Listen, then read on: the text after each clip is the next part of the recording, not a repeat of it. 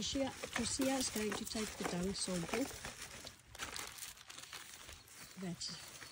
So for each dung sample, you get new gloves. You can see there's a tombe, and she just dropped her dung there. So fresh dung.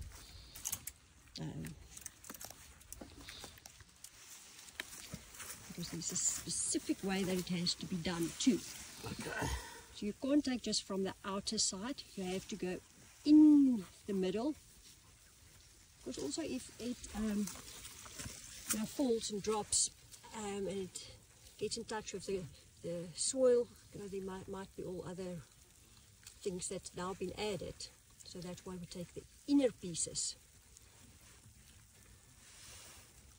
And that goes then in the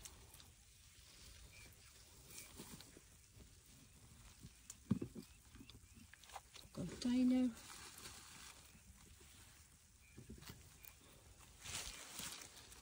Just writing on the time. It's 07:05.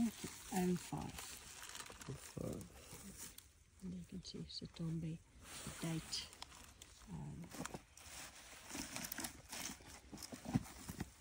And good to go again. Yeah. Looking for another pool.